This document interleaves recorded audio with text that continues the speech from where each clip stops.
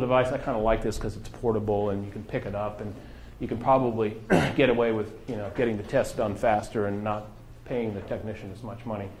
But test pits are generally dug on a site, and either this device or that device or similar devices are used. A lot of times for particular cities or counties, sometimes they actually tell you what test to use. An ASTM test, typically. Okay, there are various ways to characterize the strength of soil. This is not a soils testing lecture, but these are basically the different ways it's done. Around here, California bearing ratio is used. It's very common to use that method, that test method. It basically assesses the strength of the soil when it's saturated, its compressibility, how much bearing capacity does it have compared to a dense graded compacted road base. So these are the materials we're dealing with. In our literature, in our design literature, for the ICPI literature, we assign values to these, very conservative strength values to those. So, and then minimizing compaction is usually an objective. Sometimes it's not. Particularly when you're working in green alleys, sometimes it doesn't matter. You're working in horrible urban soils anyway. So, but in greenfield can be very important. Greenfield, new construction, and then keeping the aggregates clean. You don't want them to get full of sediment. It's the whole operation is quite pristine as far as moving the aggregates around, keeping them clean. Now, I just want to walk you through some construction projects. This is a driveway. How driveways can be done. This is one with clay soil, so it has drain pipes. Now, what's interesting here, the edge is compacted dense graded base, good old-fashioned road base that is not real permeable. It's actually almost impermeable. At least if water moves through it, it goes pretty slow. And then in the middle here is the open graded base.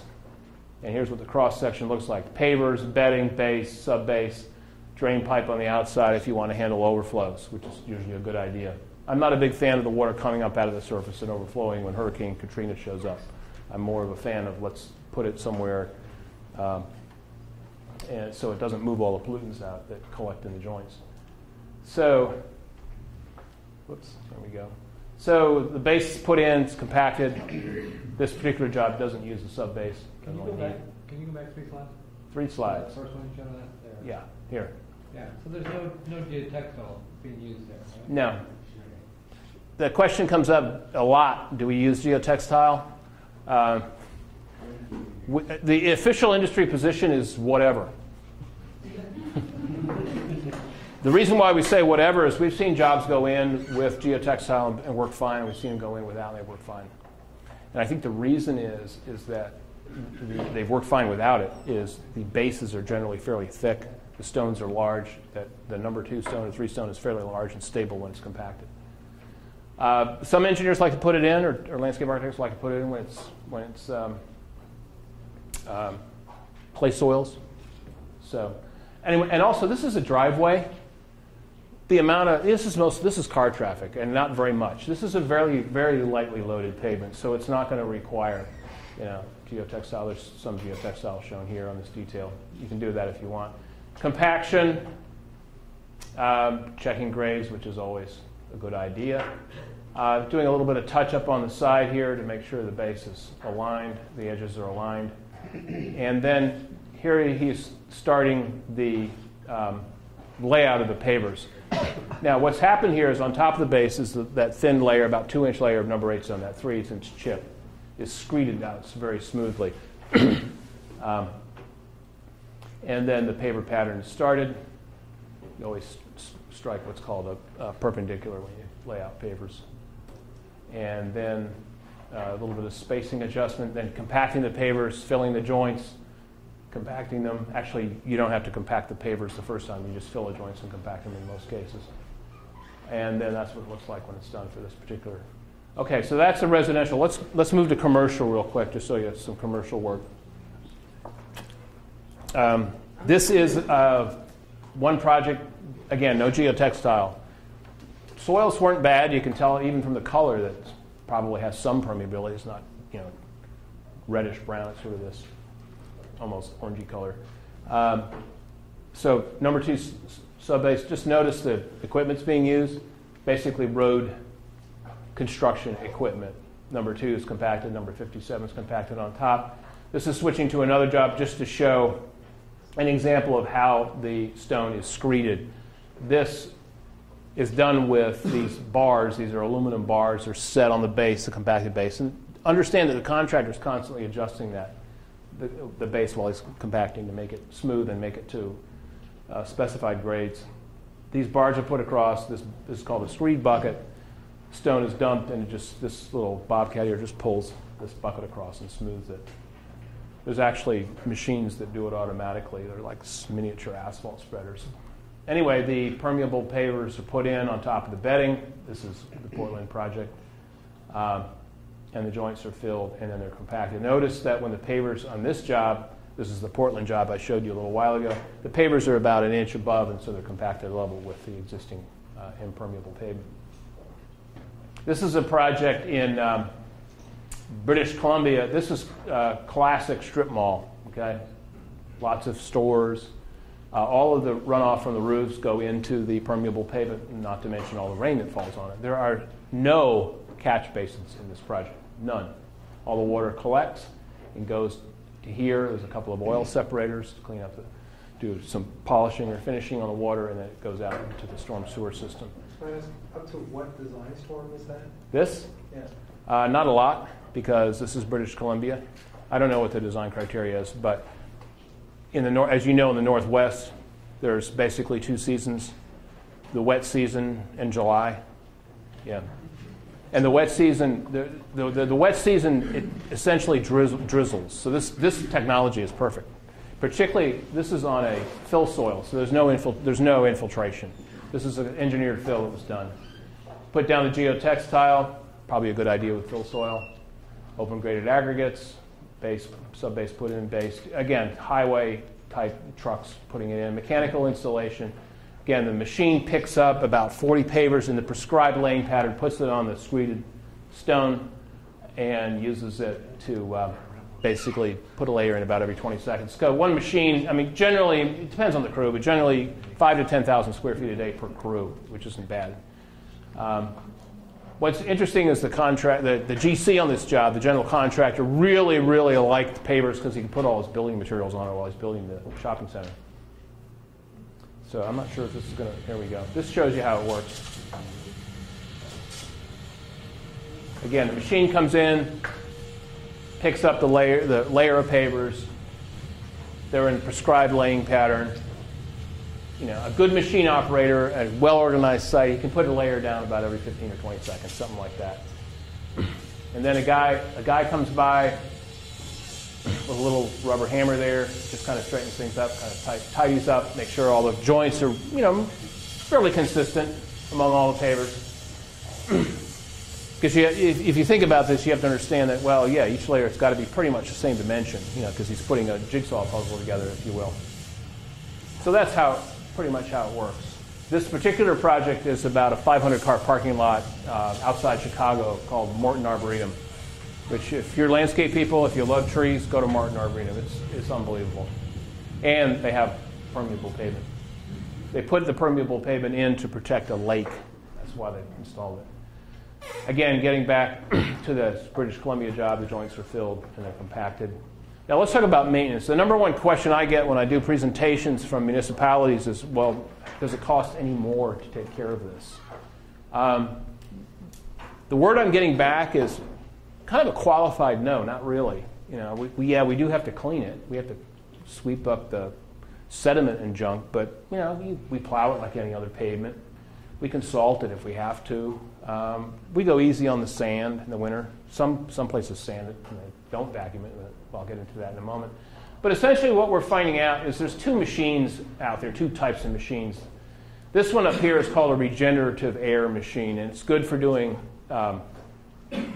regular routine maintenance, doing 3 or 4 times a year. This machine, I don't know if you can see it from the back, but there's a big box underneath, and there's 2 big hoses, and there's a giant fan inside, and recirculates the air very quickly. What happens inside this box is the air moves so quickly, there's a Venturi effect, and so there's suction, and so it pulls up anything loose that's on the pavement. So this is good for getting off leaves and twigs and cigarettes and whatever's loose on the pavement. Very good for regular maintenance. This machine right here is about twice as powerful. This is called a true vacuum machine. True vacuum because it actually sucks. There's an orifice, kind of an intake, like a giant nozzle, about yay big on the bottom. You don't want to get your hand too close to it because you may not see your hand again. This machine actually can pull the pavers out. If you set the RPM up high enough on this machine, you can actually suck the pavers out. So what you have to do with this guy here in the driver's seat, you have to tell him, start out on your low, and this machine can actually pull the joints, stones out to a prescribed depth, typically about 1 inch, and those stones usually have sediment in them, and then the stones are replaced after they're pulled out, the dirty stones. Winter maintenance, again, can be plowed. What we're finding on permeable pavements is this kind of thing, where the snow is removed. It's plowed as any other pavement, and there's always little bits of snow left over that sometimes refreeze on impervious pavement, but that doesn't happen, or it's very, very rare that it happens on permeable pavement because the sun comes out, warms up the pavement, warms up those little patches, and they melt and they go into the pavement. So we're seeing that happen on a lot of projects, even as far north as New Hampshire and Minnesota. We're seeing that happen in the wintertime in Toronto. So a big plus, reduces liability, reduces slipping, and so forth. Of those found things. Here's what happens if you don't vacuum, but the sand builds up. You need to clean that out. And the snow, the dirty snow, has to be not placed on the permeable pavement. Just to kind of wrap up here, the American Society of Civil Engineers, I've been active in ASCE for a long time. They're organized. The ASCE is, if you're not engineers, if you're not involved in ASCE, get involved. It's a real interesting group. I've been working on a committee that's getting ready to put out this manual right here. It's on permeable pavements, and it covers all permeable pavements, and there's a chapter on each. And it's basically going to be the next guidebook, national guidebook on permeable pavement design and construction and maintenance. And there'll be guide specs in here for PICP as well as the other systems. So this will be out in the winter time. Excuse me. It'll be online only. It will not be printed. The only reason why I have a print copy is I'm one of the editors, so I get to play with the words. So this will be a very, very good resource from ASCE. Also, our institute, Interlocking Concrete Pavement Institute, we publish a manual. It looks like this. You can buy it online. I think it's like $18. It's about 100 pages. There's a copy down here if you'd like to take a look at it. What's nice about this book is that it's essentially soup to nuts. Everything you need to know about permeable interlocking concrete pavements. It's got guide specs. It's got maintenance checklists. Has maintenance agreements if a municipality wants to agreement with a private property owner to maintain their permeable pavement, that sort of thing. And it promotes the use of certified contractors that have gone through an ICPI certificate course on permeable interlocking concrete pavements. This is what the manual looks like, the course manual here. And what we're seeing is that the certificates, basically workers with certificates, contractors or subcontractors with certificates actually being required to be on the job to put in permeable interlocking concrete pavements. So that's where that is. I mentioned earlier our software. We have Permeable Design Pro software. Very cool piece of software. What it allows you to do is that balancing act that I described earlier, where you can actually play with in clay soils, those clay soils that don't take in a whole lot of water. You can put pipes, you can put drain pipes in, and you can elevate them. This is the cool part, is that when you raise the pipes or raise the outlets, you allow some water to collect and drain in a certain amount of time, drain into the soil a certain amount of time. So what you can do is you can kind of, with this software, is you can move the pipes up and down and watch how much water drains in. You can also vary their spacing, their number, and play with how much water is going to be leaving that pavement. based on the number of pipes and their spacing. So you can play with this dimension on the pipes and the number of pipes this way. So very, very powerful piece of software, especially when you're in clay soils. From a design perspective, designing permeable pavements in sandy soils is easy. There's almost no risk. Almost all the water is going to go in. When you're in clay soils, you know that some of the water's not. This software helps do that. Very, very cool piece of software. I actually do classes on how to use this. Whoops, what happened here? Must have pushed the wrong button. There we go. The battery's about dead. That's the problem. I just happen to have another battery. The manual that I mentioned looks like this, and you're welcome to come down and take a look at it. This is why I always carry a spare battery or two, because you never know when it's going to die. Yeah, how about some questions while I change the batteries? One of the things we haven't talked about is how long these things last. Oh, yeah, good question. There's really two ways to look at that. One is the surface. How long does the surface last, which is probably 40 to 50 years. And then how long does the pavement system last? The actual structure. Frankly, we don't know. We designed for somewhere between 20 and 30 years. It's really, the reason why we don't know is because every design is different. Really, from a stormwater perspective, what's controlling the ability of that system to work is how much sediment it's receiving and how well it processes it. And we don't, as an industry, and the science is really kind of new, frankly. The understanding of how these systems work long term is still unknown. One thing we have discovered, or one thing we do know, is this working? Can you advance the thing manually? Yeah, I only got a couple more slides. The one thing we do know is, there you go. The one thing we do know is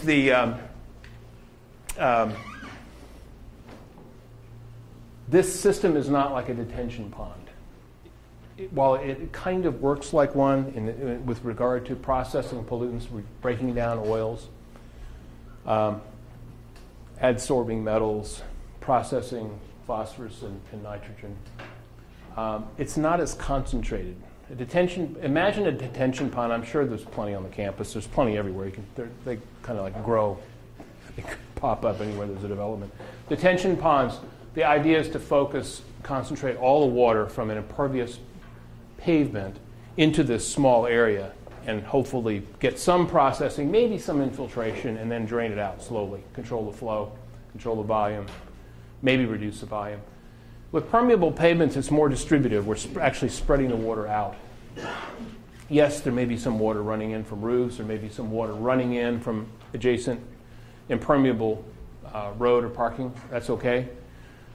But still, the water is and the pollutants are being distributed. So there is much lower risk of a system clogging, a much lower risk of a system actually stopping to process the pollutants. So it's a great question. Kind of the simple answer is time will tell, but most detention ponds are designed for a 20-year life. We can certainly design these for a 20-year life in terms of processing because they're not handling on a square foot or square yard basis, they're not handling anywhere near the concentration of pollutants that a detention pond would. Advance it. So just a couple more slides. Please visit our website, ICPI.org.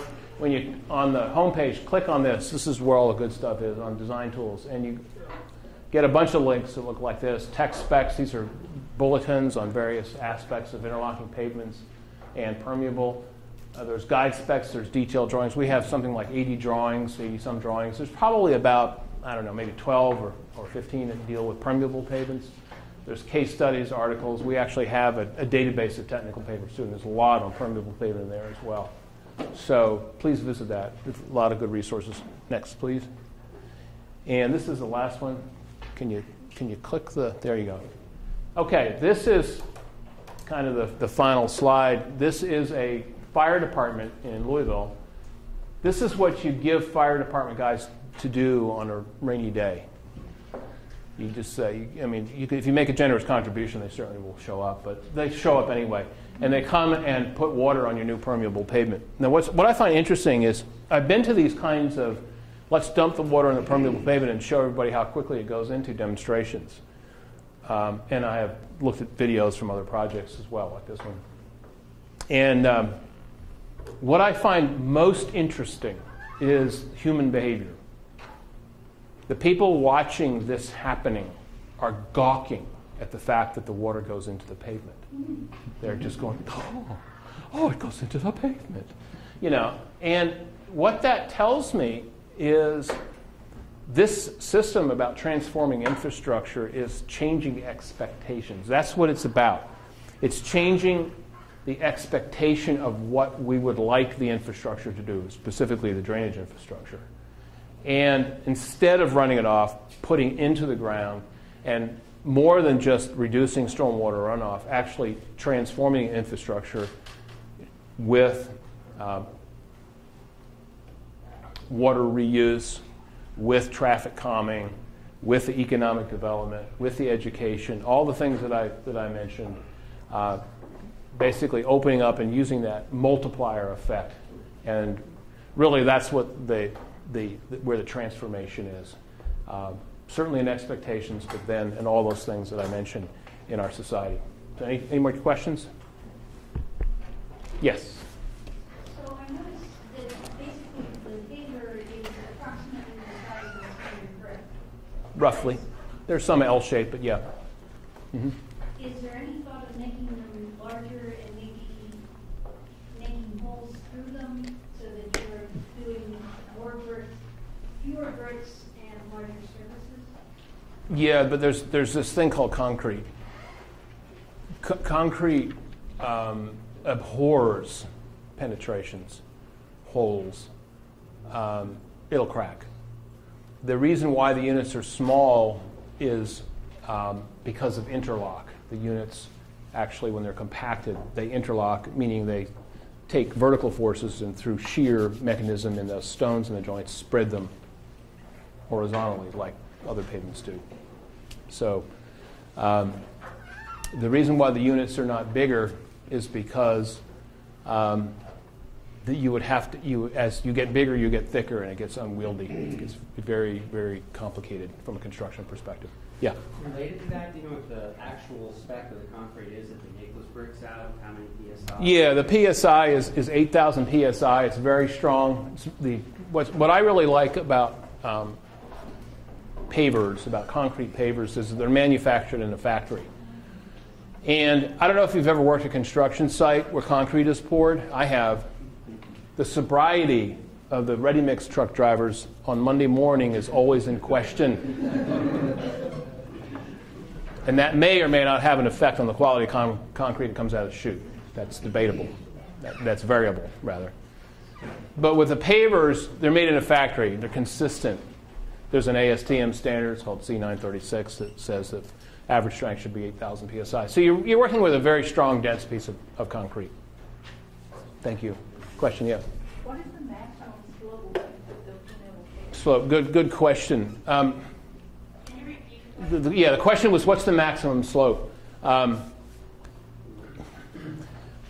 have seen projects up to 12%, and I have heard they're higher. But I'm talking about the surface slope. When you do surface slopes over, say, 3%, you're probably going to have to design in some kind of berm system to slow the water down. There's a couple of different ways to pull off berms. You can dig trenches. You can use soil. You can put in the case of Richmond, they put in actual pieces of concrete to support some concrete, little dams, little check dams. But the volume of water that each little dam stops and then usually goes through a little orifice or a little opening in the dam to the next one. That all has to be calculated. The idea is to slow the water down, allow some of it to infiltrate, and then move to the next dam and the next and the next. That's generally how slopes are handled. Most installations I've seen are flat or nearly flat.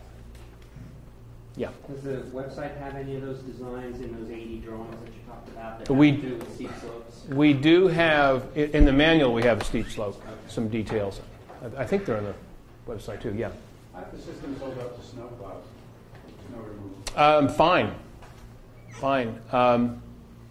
What's interesting is I was in Iowa 2 weeks ago taking pictures of the Charles City and the West Union projects and the Dubuque projects, and I was talking to the street superintendent for Charles City. That's the one with the 27 blocks, a residential area, all redone. He said they started out using plastic, edges, and they got to the point where they said this is a waste of time, and they just decided to use steel. So they just went back to their steel blades. They were kind of, a little sensitive. They didn't want to, hurt the pavers, but the pavers are really hard to hurt. So you can plow them. I showed you the Warrenville Drive, that long street with that big black plastic pipe. That one's just plowed straight up like any other with steel. Yeah. Two common questions. Mm-hmm. One is, I don't think we saw anything with the plastic edging that's commonly used. The issue is what happens at the edge. It's often fillets and things like that. Right. Tires pushing out. Right. You get some areas that don't always hold up. Yeah, plastic edging. I wouldn't use it. I wouldn't use it at all.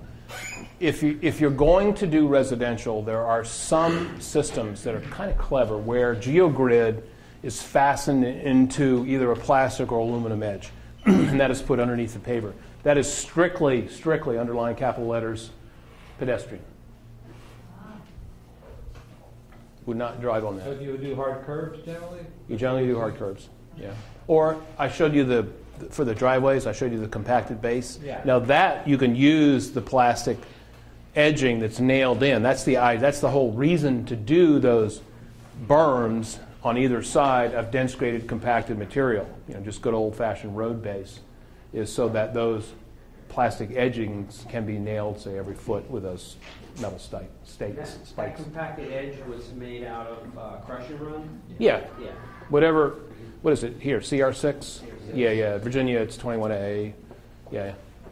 I know you're saying the water gets out of the system rather quickly. What if you ever had like a perfect storm situation where that profile is filling up with water, freezing temperatures go up?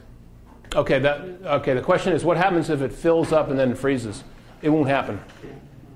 It won't happen. It can never get that. I mean, it might in the South Pole, but it doesn't rain in the South Pole. It won't happen. What's interesting is that all permeable pavements take longer to freeze in the winter. And the question comes up, well, what about expanding water, and don't we get heaving and all this? And the answer is there's been at least 3 studies I know of that have demonstrated that it doesn't happen. Four, I can think of the 4th one. That it doesn't happen. And the reason why it doesn't happen is all the water drains out, number 1. Number 2, because you're down 2 or 3 feet, there's some heat from that soil, not a lot, but there's some heat from that soil to delay the freezing of the cross section. And then if there's any probability of water actually getting stuck in that base, the void space in that base is like 35, 40%. So there's plenty of space for the water to freeze. Okay, so you're not going to see movement. Yeah. Looking at those photos you showed us, it appears that all the roads are flat. There's no crown, so there's no need for a crown road. They can all be flat. Yeah, they can be flat or maybe just tilt to one side. A little bit, 0.5%. Yeah, question. If you were to do this in a large parking lot and you wanted to have tree islands, it's a really dry environment, how would you do something like that? The trees love it. Absolutely love it. Well, how would you do it if you did islands? Yeah. What I would do is take the base up to the island, and you could do it a couple ways. You can use those, what are those things called? Those root separators, deep root. They have a name. Yeah, not silver. Well, you could use silver cells. I mean, silver cells and Filterra, those are all designed to accommodate permeable pavement because they have hard concrete edges. But if you're just talking about an island with soil, what you want to do is you want to have a piece of geotextile separating the open graded base and subbase from that soil. Trees love permeable pavement. And what's really neat about trees, they don't heave permeable pavement because they're going for the water. The roots are going down. They're not going up because the water's not up. The water's down. Unlike, the classic concrete sidewalk where the roots kind of come up and, try to drink some of the water under there. Yeah. This system been used long enough now that there must be failures. And so, is that true? And what lessons learned, what insights have you got from the failures? Yeah.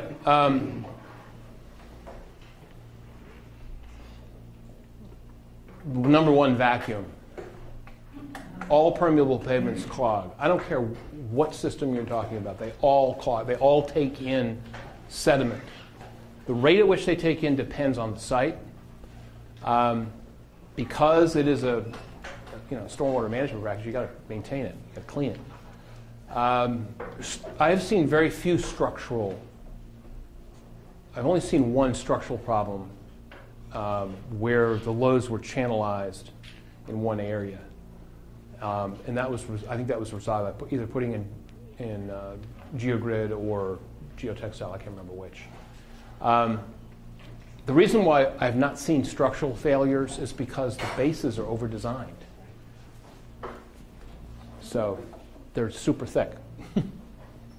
From a structural perspective. For the hydrology, no. They work for the hydrology, yeah. Yeah, question? It's kind of a two-parter.